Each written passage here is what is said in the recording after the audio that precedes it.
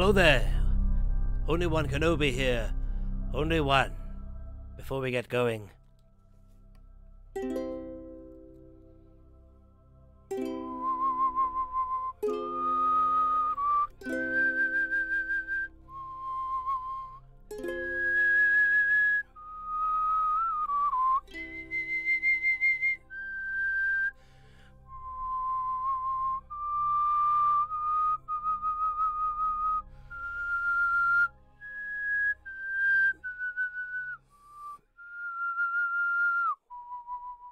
Oh man, love that piece of music. Love to know it is by John Williams as well. It's been very difficult to get that out of my head after every time I've watched Kenobi. So it's a bit late for me to be doing this video, but I thought I would just give you kind of like a summary of the last episode.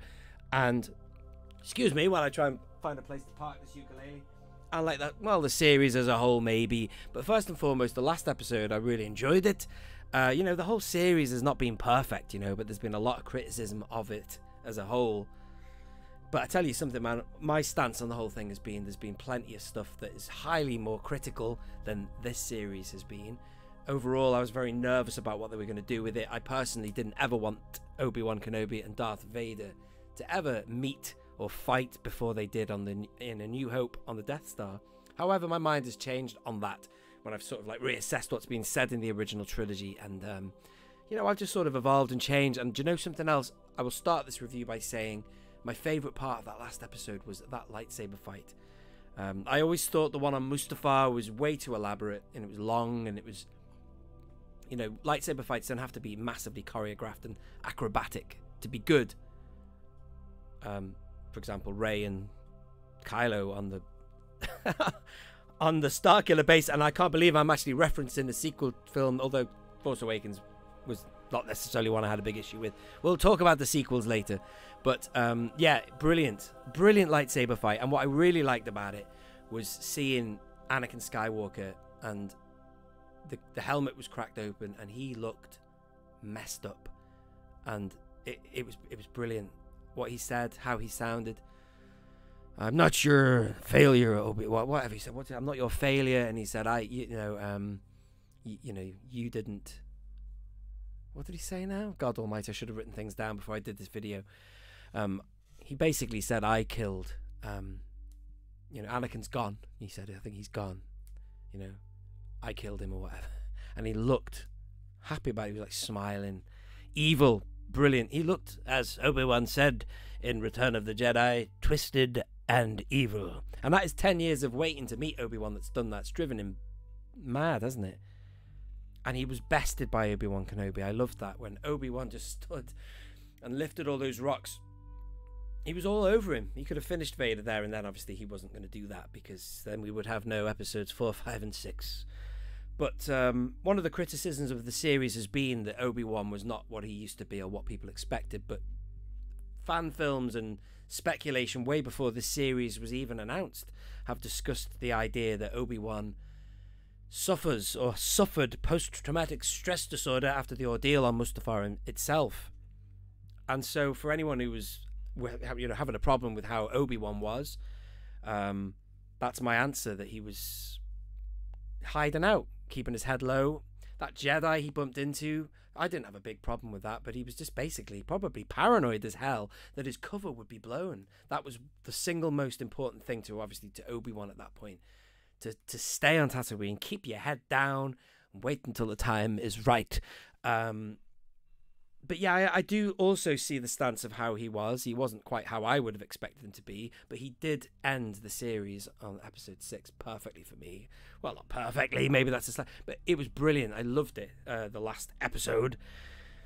And going back to the sequels, as I say, I found what I saw in them way harder to accept and digest, and I was insulted and wounded by a lot of the things I saw there.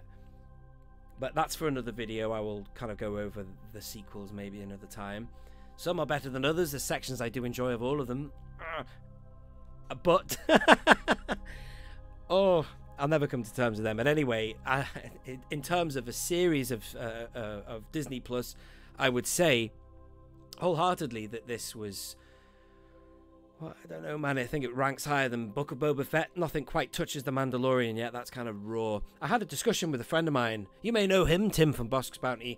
And I said to him, this thing that we saw now, if you put all the series and all the movies together, I'd say that The Mandalorian is like the Rogue One of the TV series. Rogue One was kind of gritty and, you know, more adult, should we say. Although that film has its critics, you know, all you have to do is talk to Hello Greedo, he doesn't like it, and also Red Letter Media, they didn't like it, but there's loads of people who do like Rogue One. It's not a film I rush back to watch, but I just thought Mandalorian had that grit, and it's just kind of like on a pedestal in a lot of fans' eyes. Oh, I'm going all around the houses. Going back to this final episode, that was just phenomenal. I loved that matchup, and I loved, you know, how Vader looked. And, you know, I've kind of changed my mind on a few things, you know, when Vader says, when I left you, I was but the learner. Now I am the master. Now, in my head for many years, when he said, when I left you, I thought he was talking about the last time he saw him, because he really wasn't any kind of master. He was still an apprentice. He was a young kid, Anakin, when he got bested on Mustafar. So it annoyed me, the fact that Kathleen Kennedy came out and said, oh, they're going to have the rematch that we all want. And it's like, well, do we all want a rematch? I'd sooner just leave it. So that the last time they fought was the lava, you know? But actually, when he said I left you, he means left him as a learner, as in apprentice or whatever. He signed off from the Jedi and became a Sith, you know what I mean? So that's fair enough. And in terms of just a one-off fight, although that one in the cave or wherever they were outside on that planet was not the best, with I didn't like that one, the one with the fire, you know, when he put him face down, and the fact that made no sense, that one. But this one on that dark planet, wherever it was awesome, really good. And then what else in the episode I liked the Emperor appeared, but I did not, I wished he was a bit more shrouded. They had a close-up of his face. His eyes look really squinty and weird. Not how I remember him looking in Return of the Jedi. I know this is like a decade before that, but he kind of looked a little bit older or washed out. So I think they could have got away with it with a longer shot. Also, Qui-Gon Jinn appears at the end of this, and I watched it for a second time this morning. This is Saturday when I'm making this video, and it was slightly better. But my first opinion on Qui-Gon was terrible wig.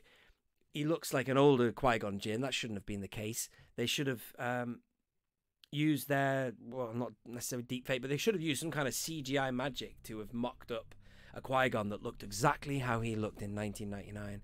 This guy didn't. This was as bad as how Luke looked as a Force Ghost in Tross, which was awful because he looked also like a Force Ghost that grew hair, you know what I mean? His hair was longer, he looked ragged, he looked nothing like he did in The Last Jedi. Appalling continuity. So that was the one issue with Qui-Gon Jinn. I would have preferred Qui-Gon to have just been a voice like he was in quite a lot of the Clone Wars. Obi-Wan, when he talked to people like that, you know, just a voiceover. A second series, I don't know about that. And also, oh yeah, Reva, right? You know, I mean, Reva on that subplot of going to Tatooine, I thought all that was crap. So it wasn't great, really, all that business. It was nonsense. Plus, I wasn't nervous at all for Owen's health and well-being, because she was hardly going to kill him, was she now? So that was a bit rubbish. That was the problem with doing a kind of a prequel when you know who's going to survive in that sense. That's what All Things 80s was saying, Dean. But thoroughly entertaining. Reva, I would have had a lot more respect for that character, because I had no problem with Ingram and her acting. I thought she did her job pretty well, to be honest with you. But had she been slaughtered by Vader and by the, what's he called, the Grand Inquisitor, she served her purpose. Her arc would have been full circle there. You found out who she was, a youngling, and then bang. Ah, yes, there is one more thing I wanted to say about this episode. And I really loved the speech at the end with Obi-Wan and Leia. And I'm not afraid to say I found it very difficult keeping a dry eye, man. I don't know what it was that set me off. But that speech when he said, you know, Princess Leia Organa, your mother, or he says, you talked about the mother and the father.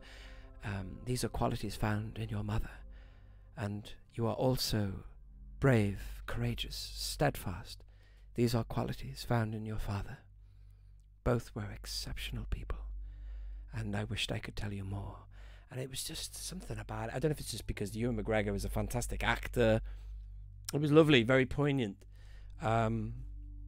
And that was just awesome. So that wrapped it up nicely for me, is all I really wanted to say there. Anyway, let me know your thoughts on it all. I've seen a lot worse, you know. There's a lot of people. I know people are ripping it apart, but, you know, God almighty, you could rip anything apart, couldn't you, really? But I don't think anything, as far as I am concerned, from my point of view, was that offensive to law, canon, whatever you want to call it, as what I saw in the sequel. Bruh. I'm really sorry if you like it, but the sequel travesty, I will never get over that. And I'm very disappointed in whoever was responsible for serving that up and not planning it extensively. That's all I want to say about that. Thank you. This has been Only One Kenobi, Only One. Out.